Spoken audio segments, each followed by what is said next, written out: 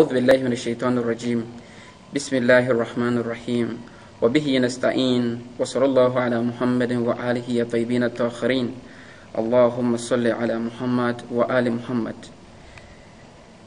The reason why Imam Husayn alayhi salatu wasalam traveled from Medina to Karbala was because the first time Yazid succeeded his father, that is Muawiyah, he decided to make sure that everybody surrender under him, or everyone pledge allegiance to him. But he knew deep within himself that Imam Husayn alayhi salatu wasalam will never pledge allegiance to him. Due to this, he commanded the governor of Medina to either force Imam Husayn to pledge allegiance to him, or he comes with the head of Imam Husayn to him in Damascus. When Imam Husayn was confronted by the governor of Medina about this incident, he told him that someone like me will never pledge allegiance to Yazid. And for that matter, he had to leave from Medina to Mecca to find somewhere safe and also find a refuge in the house of Kaaba. That is the holy house in Islam. So when he was there, he stayed there for almost 4 months. And it got to a time that people were coming in to make Hajj. He left in Medina in 28th of Rajab. So when he got to Mecca, there was a time that people were coming to make Hajj. That was when it was getting closer to the month of Hajj. Imam Husayn alayhi salatu wasalam discovered that some of the Hujjaj were the army of Yazid, and he knew well that they have planned to come and kill him during the activities of the Hajj. And due to that, he decided to find another way and leave Medina and leave Mecca.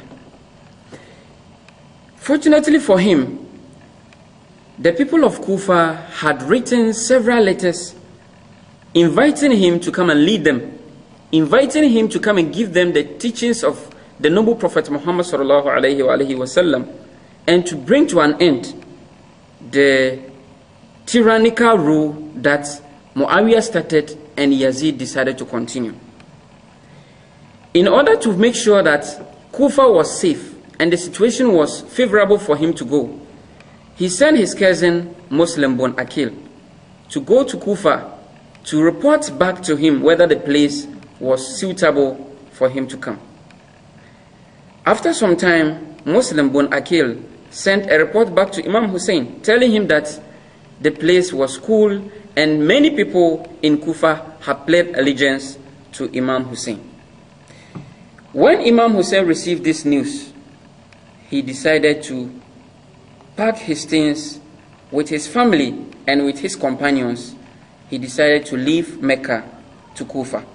So he decided to do the Hajj activities in a quick manner so that he could make sure that he traveled to Kufa. But unfortunately, some spies in Kufa had reported the presence of Muslim bin Aqil as a representative of Imam Husayn in Kufa. They've reported it to Yazid. And Yazid sent the governor of Basra in place of the governor of Kufa, so that when he gets there, he will come and make sure that every Shia that is there will be killed or will be put into prison. Imam Husayn didn't know that the people had a new governor, and they have even killed Muslim bin Aqil as a result of that.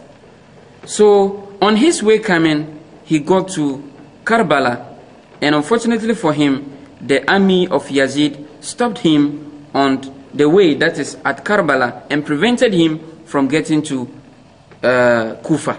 So at this point, they detained him till on the 10th day, and the tragedy of Karbala took place.